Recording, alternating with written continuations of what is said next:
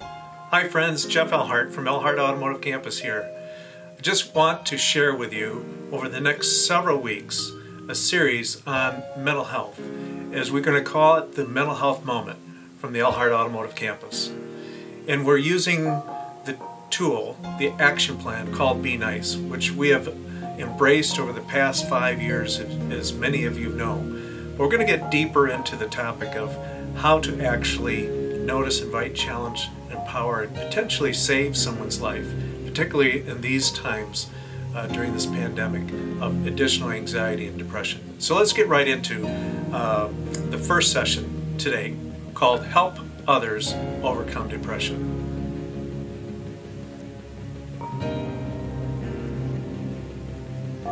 Consider the members in your family. Think of the people you work with.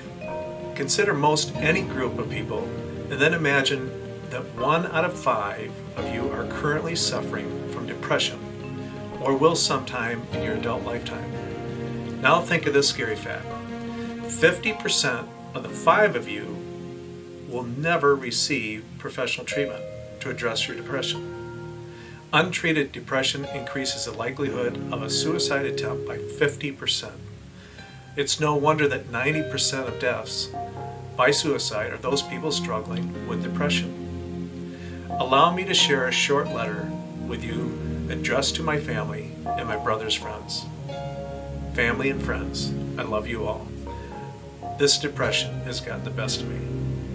Please don't blame yourself as it was me. Please help others overcome this illness of depression. God, please use me to help others. Signed, Wayne. This was my brother's message to his family and friends, found 16 months after his death on March 27, 2015, after struggling with depression to suicide.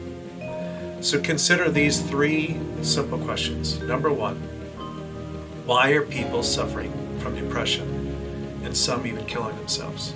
Number 2, how do you feel about that? And number 3, what are you going to do about it? So what's next?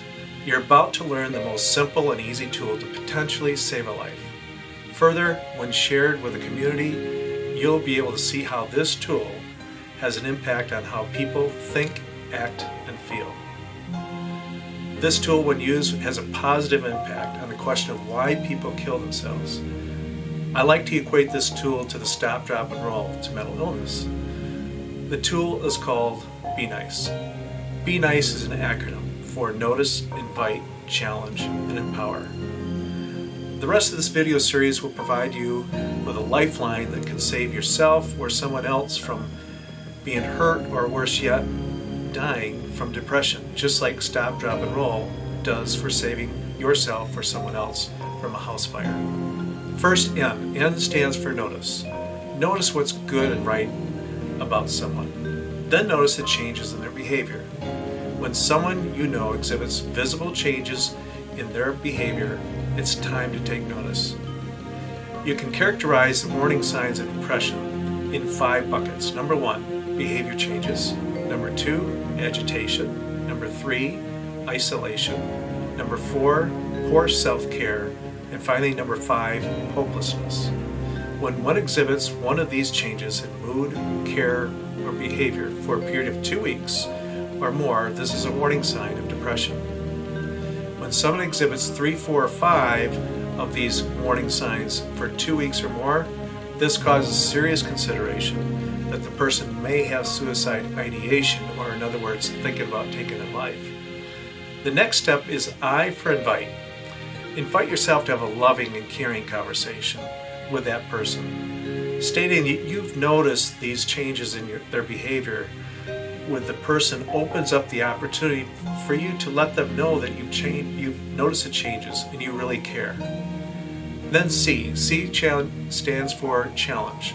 Challenge the person why he is or she is exhibiting the noticeable changes in behavior is the next step in attempting to help the person. So simply ask the person why those changes are occurring in their life. And you may need to ask the ultimate question, are you thinking of killing yourself?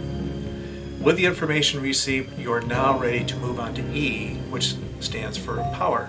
Empower yourself to give the person professional help.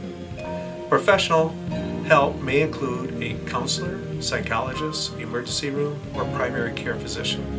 It may include a call to the National Suicide Hotline, which is 1-800-273-8255, or you can text GO to 741-741. There's a lot more to uncover in upcoming segments, so stay tuned to the Mental Health Moment from Elhart Automotive Campus. Depression is treatable, suicide is preventable. Be nice.